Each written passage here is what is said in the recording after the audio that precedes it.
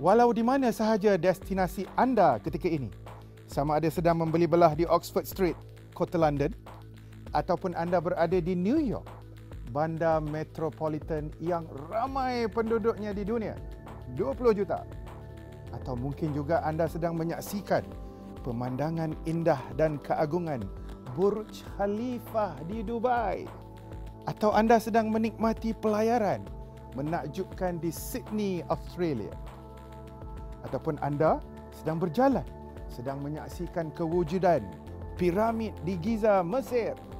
Ataupun menyaksikan keindahan dan kehijauan hutan khatulistiwa di Gunung Jari, Malaysia.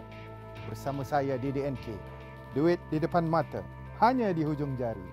Ikuti perkongsian saya 30 minit untuk episod kali ini.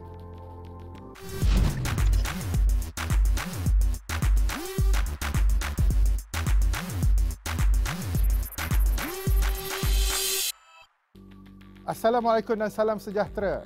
Saya Dato Nazri, pakar saham Malaysia dan pengurus wang berlesen di Phillip Capital Management. Minggu ini kita nak bercakap tentang satu topik yang sangat menarik. Semua di hujung mata, hanya di hujung jari. Apa yang mudah tentang topik ini tuan-tuan, saya akan kongsikan hari ini dalam program saya, satu-satunya program berkenaan saham di Malaysia. Menang saham bersama DDNK. Tak handsome pun tak apa, yang penting kaya. Tuan-tuan dan puan-puan, sebenarnya betulkah kita boleh buat duit dengan mudah di depan mata, di hujung jari?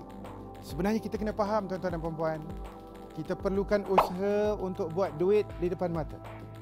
Kita kena ingat duit tidak jatuh daripada langit tuan-tuan dan puan-puan. Kita perlukan usaha dan tidak ada usaha tanpa strategi. Dan tidak ada strategi tanpa ilmu tuan-tuan. Dan tidak ada ilmu tanpa berguru tuan-tuan. Sebab itu kita perlukan 4 benda ni. Kita perlukan usaha, kita perlukan strategi, kita perlukan ilmu yang betul dan guru yang betul. Tuan-tuan dan puan-puan, hari ini kita nak membeli saham-saham gergasi di dunia, Facebook, Google, Amazon, Nvidia ataupun Padini dan Nestle yang telah naik beratus-ratus persen tuan-tuan dalam beberapa tahun. Cukup mudah untuk kita memiliki saham-saham gergasi ini. Apa yang tuan-tuan perlukan hanyalah sebiji telefon pintar dan juga sebuah akaun saham yang mana tuan-tuan boleh buka di mana-mana broker bertauliah di Malaysia. Dan hari ini saya nak kongsikan dengan tuan-tuan bagaimana kita boleh membeli saham-saham gergasi ini hanya dengan sekali klik tuan-tuan, menggunakan hujung jari dan menggunakan mata melihat carta-carta yang menarik. Apa yang tuan-tuan perlu buat? Sidang penonton yang saya sayangi, tuan-tuan kena pergi ke mana-mana broker bertauliah. Dan hari ini saya nak recommend tuan-tuan pergi ke Bank Islam Securities. Tuan-tuan boleh pergi ke Bank Islam Securities, bawa duit RM10, bawa IC dan bank statement. Tuan-tuan boleh buka akaun saham hanya dalam masa 3 hari sahaja. Apa yang tuan-tuan perlukan adalah login dan juga username. Tuan-tuan pergi ke website Bank Islam www.bizonline.com.my. Tuan-tuan masukkan username dan password dan tuan-tuan akan tengok satu platform percuma. Dan ini yang kita suka. Bila kita nak beli saham, semuanya percuma tuan-tuan. Semuanya percuma. Dan tuan-tuan jangan risau dengan platform ini. Walaupun nampak complicated, sebenarnya yang kita perlukan hanyalah 3 butang saja. Butang search, butang buy dan butang sell. Itu yang kita perlukan tuan-tuan dan puan-puan. Nak masukkan username dengan password tak sampai pun 5 saat. Dah masuk dalam platform tersebut, tuan-tuan cari satu butang namanya search. Dan tuan-tuan letakkanlah nama-nama saham gergasi ini. Contoh, kita ada Padini yang telah naik lebih 300% dalam beberapa tahun. Kita search nama Padini, kemudian kita cari satu butang. Tuan-tuan boleh lihat di situ butang penting. Nama butang tersebut adalah buy. Tuan-tuan klik butang buy dan tuan-tuan boleh beli apa saja lot yang tuan-tuan perlukan. Tuan-tuan boleh beli minima satu lot dan tidak ada maksima. Dengan wang RM10, tuan-tuan boleh membeli apa saja saham. Asalkan RM10 boleh beli satu lot. Jadi ingat tuan-tuan, hanya cari butang search, tekan butang buy dan lepas dia naik, nampak dia hijau, apa lagi kita tunggu? Kita tekan butang sell. Cari butang sell di situ dan klik butang sell dan itu saja yang tuan-tuan perlukan. dan itu bermakna tuan-tuan telah pun memiliki saham gergasi tadi, dan apabila dia naik menjadi hijau yang mungkin dalam masa beberapa jam tuan-tuan jual, dan alhamdulillah tuan-tuan telah pun membuat duit geli-geli ataupun duit dapur yang tuan-tuan perlukan. Sebenarnya di dalam aplikasi ini tuan-tuan dan puan, ada banyak benda-benda yang kita boleh buat. Kita boleh lihat status portfolio kita. Kita boleh melihat apa kaunter yang rugi, apa kaunter yang untung. Dah tentu bukan semua kaunter kita untung, pasti ada satu ataupun dua yang rugi. Jadi kita kena lihat kaunter-kaunter ini. Kita juga boleh melihat apakah terdapat maklumat-maklumat berkenaan dengan penyata keuangan tentang syarikat yang kita beli. Kita kena pandai tuan-tuan dan puan. Setiap syarikat ini ada prestasi jualan, ada prestasi untung yang bagus. Dan inilah saham-saham yang kita nak beli. Apapun tuan-tuan, yang kita perlukan hanyalah sebiji handphone bimbit dan juga akaun saham, dan tuan-tuan boleh memiliki semua saham-saham gergasi bukan saja di Malaysia tapi juga di seluruh dunia. Dan ini yang kita perlukan tuan-tuan dan puan-puan. Saya berharap perkongsian ini akan menunjuk kepada tuan-tuan bagaimana kita boleh membeli saham tak sampai 10 saat. Search butang, kemudian tekan butang buy, kemudian dia naik hijau, tekan butang sell. Cukup senang, kan? Tuan-tuan dan puan-puan, tuan-tuan tahu tak, tuan-tuan boleh membeli saham-saham gergasi yang telah naik 300% dalam beberapa tahun ataupun lebih. Dan ada beberapa contoh saham yang menarik yang ingin saya kongsikan hari ini. Tuan-tuan boleh lihat di sini Amazon, yang mana keuntungannya adalah 475% di dalam masa 5 tahun. Kita ada Nvidia, 694% keuntungan di dalam masa 3 tahun. Kita ada Apple, tuan-tuan. Apple meraih keuntungan sebanyak 1,367% di dalam masa 10 tahun. Kita ada Facebook, 500% keuntungan di dalam masa 5 tahun, tuan-tuan dan puan-puan. Kita ada Nestle, 400% keuntungan di dalam masa 10 tahun. Alhamdulillah, kita juga ada Top Glove, 550% keuntungan di dalam masa 9 tahun. Dan akhir sekali, tuan-tuan dan puan-puan, kita ada Padini yang meraih keuntungan 550% di dalam masa 9 tahun, dan juga Inari 210% di dalam masa 5 tahun. Masya Allah, tuan-tuan dan puan-puan, inilah saham-saham patuh syariah yang telah berganda beratus-ratus%, tuan-tuan, hanya dalam masa beberapa tahun. Yang tuan-tuan perlukan hanyalah sebiji handphone bimbit, akaun bank Islam, dan hujung jari untuk kita klik butang tersebut. Mudah, dengan hanya 10 saat, tuan-tuan boleh memiliki saham syarikat yang besar, yang famous di Malaysia. Jadi tuan-tuan dan puan, setakat ini dulu sesi saya. Jangan lupa susuri, layari www.menangsaham.com. Tuan-tuan dan puan-puan boleh layari di situ. Tuan-tuan boleh belajar kelas-kelas saham secara percuma bersama saya di dalam Menang Saham Group. Jangan lupa layari Facebook saya, Dato Dr. Nazri. Tuan-tuan boleh berjumpa saya di dalam ground seminar. InsyaAllah kita ada hadiah untuk 200 orang yang pertama yang register. Tuan-tuan boleh dapat buku daripada saya dari Malaysia ke Wall Street. Kita berhenti seketika. Jumpa tuan-tuan dan puan-puan selepas ini.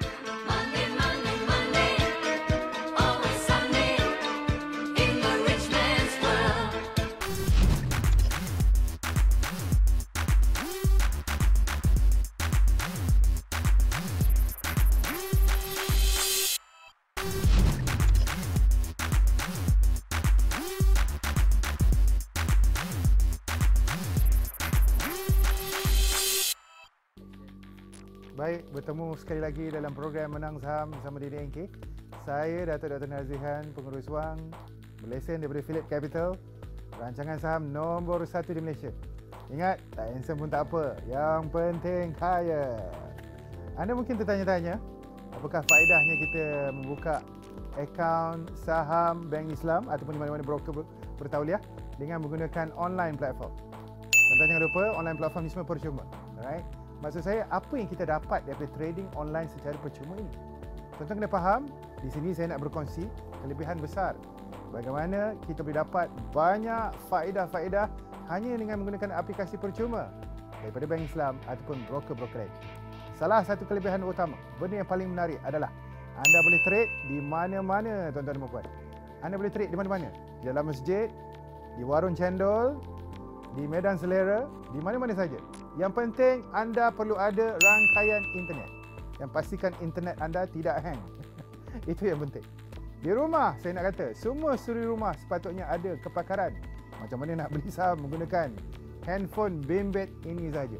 Tuan-tuan ada duit RM10 dan tuan-tuan buka akaun saham di mana-mana broker bertauliah, tuan-tuan ada sebiji handphone, tuan-tuan boleh trade di mana-mana saja.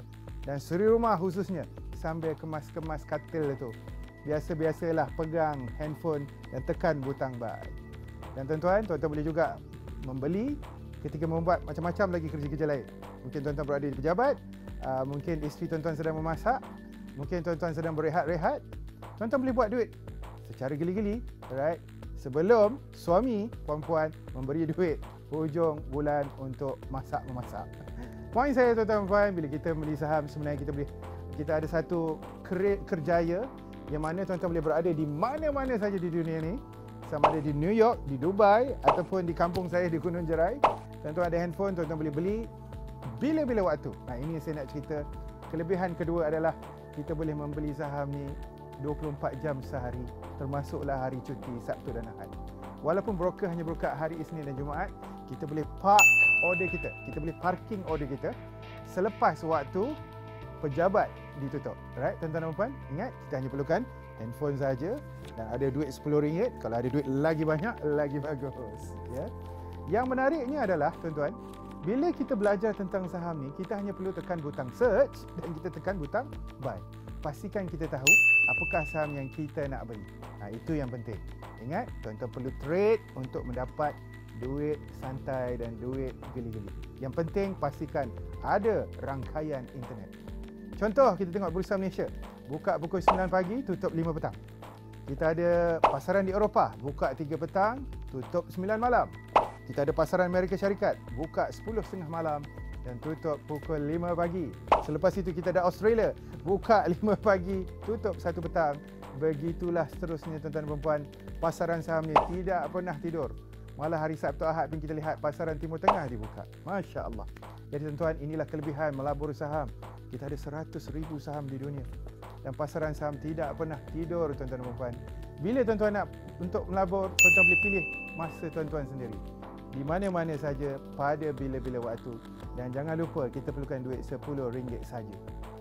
Jadi tuan-tuan, saya tak nak dengar ada sebarang komplain kita tak ada masa untuk melabur. Bagi orang-orang yang rasa tidak ada masa untuk melabur, tuan-tuan ada satu option lain. Tuan-tuan boleh bertemu orang seperti saya, pengurus dana bertauliah yang berlesen, dan kita boleh runding bagaimana kita boleh uruskan duit tuan-tuan secara berhemah. Jadi sekarang, saya nak bertanya tuan-tuan, apakah cara yang paling mudah untuk kita melabur secara santai? Jawapannya adalah tuan-tuan kena kenal pasti saham-saham monster, saham-saham raksasa. Sebab itu tuan-tuan kena tahu apakah carta dan indikator yang kita nak beli. Ingat, tak kira berapa saiz pun yang tuan-tuan nak beli, sama ada 1 lot, 10 lot ataupun 1000 lot, suka hati tuan-tuan. Yang penting tuan-tuan ada duit di dalam akaun saham. Dan tuan-tuan kena faham di sini. Lagi banyak kita beli, lagi lama kita pegang, lagi banyak duit geli-geli kita. Dan itulah kelebihan besar tuan-tuan. Di dalam dunia trading, tuan-tuan boleh trade di mana-mana sahaja, hanya menggunakan sebiji handphone, bila-bila waktu, 24 jam sehari. Dan ingat, tuan-tuan hanya perlukan 10 saat saja untuk log in di dalam akaun saham, untuk search saham-saham dan untuk tekan butang buy. Dan tuan-tuan boleh beli pukul 9 dan jual pukul 10 pagi. Tidak ada orang nak komplain. Yang penting tuan-tuan buat duit apabila dia naik. Malah sudah pasti lagi lama kita simpan, lagi bagus tuan-tuan dan puan-puan. Cuba tuan-tuan bayangkan, right, apabila tuan-tuan berada di warung cendol ataupun di kedai mamak, right, tuan-tuan lihat pergerakan saham seperti padi ni naik sebanyak 10%, masa itulah kita nak beli. Dan tuan-tuan hanya perlu simpan, mungkin hanya dalam beberapa minit, ya. Itu yang kita perlukan. Ingat, itulah cara untuk kita membeli secara mudah. Semua di hujung mata. dan semua di hujung jari kita, tuan-tuan dan puan. Inilah keseronokan apabila kita membeli saham. Jadi bagaimana pula dengan masa? Saya sudah bercakap tadi, kita perlukan 10 saat sahaja, tuan-tuan dan puan. Jadi tuan-tuan dan puan, tuan-tuan kena pastikan jangan lupa untuk susuri www.menangsaham.com. Itu adalah website khas saya untuk semua orang di sini yang nak belajar saham secara santai daripada saya. Kita ada kelas saham percuma. Dan untuk mereka-mereka yang ingin berjumpa saya di ground seminar kita, Menang Saham, jangan lupa layari www.menangsaham.com ataupun pergi kepada Facebook saya, Dato Dr. Nazri Khan. InsyaAllah kita akan maklumkan dari masa ke masa ground seminar kita, dan siapa yang buat registration 200 pertama akan dapat buku khas daripada saya, Dari Malaysia ke Wall Street. Kita berhenti seketika. Menang Saham bersama DDNK. Tak handsome pun tak apa. Yang penting kaya.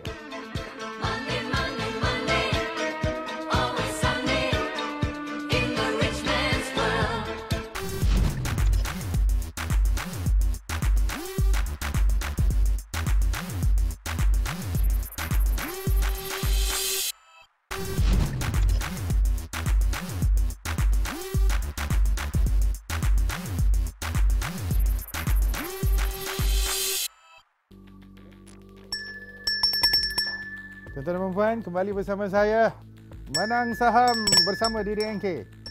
Rancangan program saham nombor 1 di Malaysia. Tadi kita bercerita betapa mudahnya untuk kita membeli saham-saham gergasi.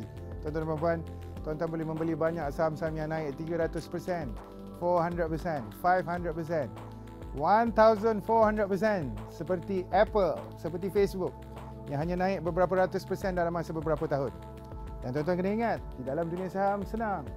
Kita perlukan handphone bimbit sebiji, kita perlukan akaun saham, kita perlu login, kita tekan butang search, kita cari butang buy, dan kita simpan, tuan-tuan, beberapa jam yang tuan-tuan perlukan.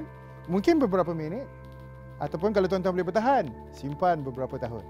Lagi lama kita simpan, lagi banyak duit kita, lagi banyak duit geli-geli dan duit dapur yang kita inginkan.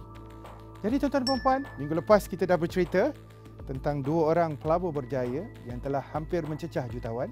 Minggu ini kita ada lagi 2 orang pelabur berjaya yang telah meraih keuntungan sebanyak 6 angka hanya dalam masa beberapa tahun. Jadi kita nak kongsikan perkongsian ini, tuan-tuan dan puan. Saksikan video ini. Semoga ia memberi inspirasi dan motivasi kepada semua orang di sini yang ingin menjadi pelabur berjaya.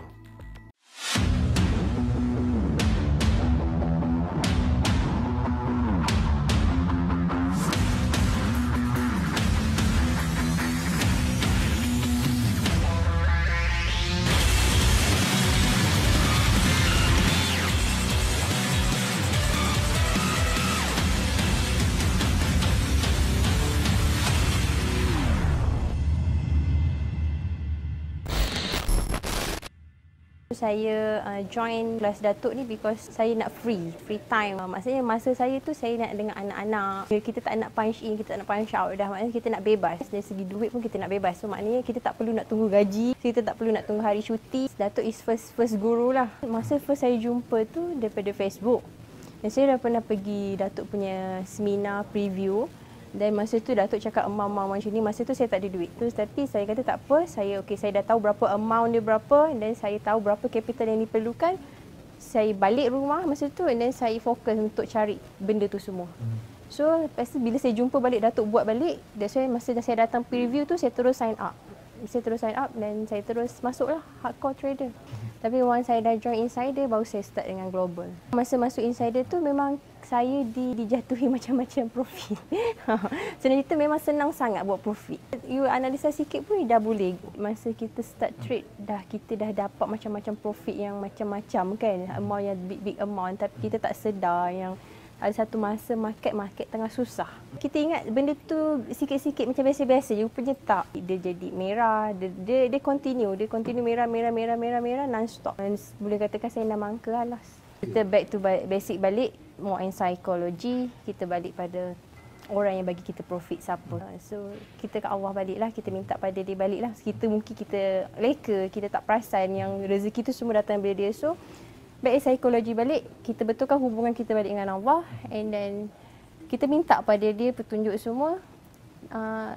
Memang Allah bagi solution dia memang cantik. Dia uji saya sampai tahap saya tak boleh terima dah. Tapi dia bagi solution sampai saya pun tak sangka saya boleh dapat macam tu.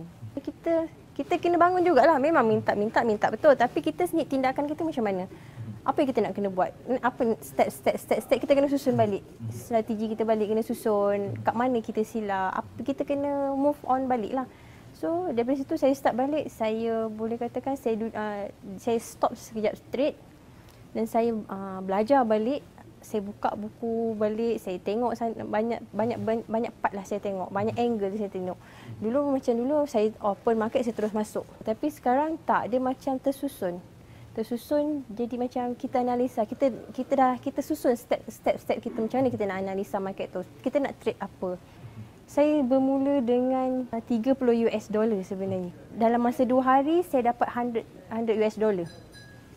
Lepas tu baru saya nampak, okey, saya dah mula nampak apa yang saya dah buat ni. Saya very clear, macam cerita very clear lah analisa saya ni. So saya just continue je analisa saya ni. Tapi dalam pada tak sampai sebulan, daripada $30 tadi tu saya boleh dapat 10,000. Di sini macam ni, once you tahu strategi you nak buy ataupun you nak sell, you masuk je kat mana pun, you follow money management, you boleh lama dalam market. So as a trader, you kena tahu, you kena belajar ilmu ni, kena belajar betul-betul, dah betul faham, baru you start straight. Baru jangan gamble lah. Okey tuan-tuan dan puan-puan, semoga video dipaparkan sebentar tadi menjadi inspirasi untuk anda berjaya seperti mereka. Sekarang saya ingin kongsikan beberapa tip untuk anda semua di rumah bagaimana kita nak jadi seorang pelabur yang berjaya. Yang pertama tuan-tuan dan puan-puan, kita perlu ada trading plan. Kita kena tahu apakah rancangan pelaburan kita. Kita kena tahu apakah saham yang kita nak beli, apakah saham yang kita nak hold, di mana harga yang kita nak beli. Sebab apa tuan-tuan, trading plan lah ini merupakan game kita. Dan game kita ni tak payah panjang-panjang. Cukuplah dia ringkas. Mungkin 2-3 poin saja. Yang penting dia jangan panjang berjela-jela. Sebab apa? Trading plan ni akan menjadi rujukan kepada kita dalam perjalanan pelaburan kita untuk menjadi orang berjaya, orang kaya yang berjaya. Tips saya yang kedua hari ini, tuan-tuan dan puan-puan, ingat di dalam dunia pelaburan semuanya adalah psychological games. Jadi, kita perlu buat self therapy.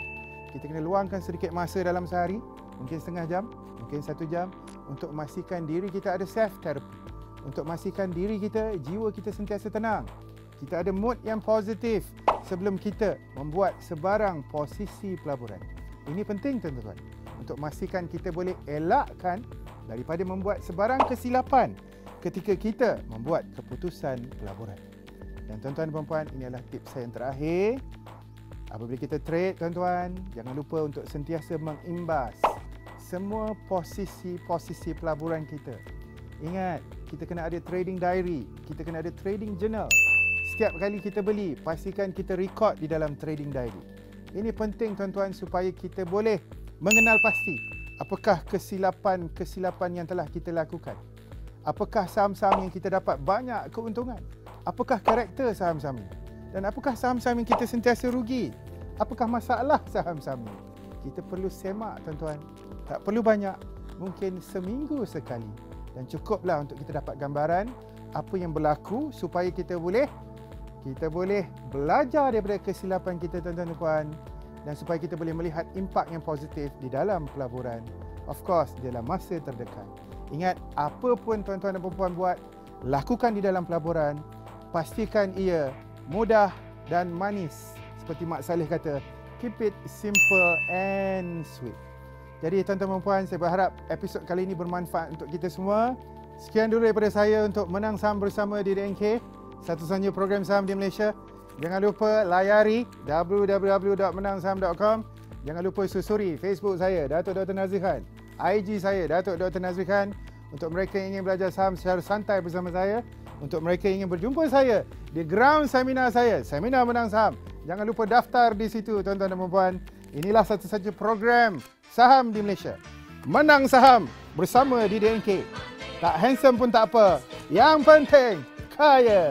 Jumpa lagi.